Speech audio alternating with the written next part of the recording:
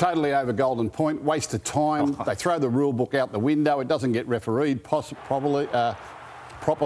Yep. And field goal shootouts don't inspire me. 7 tackle sets when you miss a field goal don't inspire me.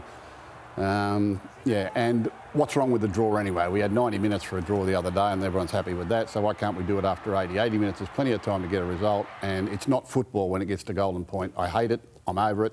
I used to like it. I don't anymore.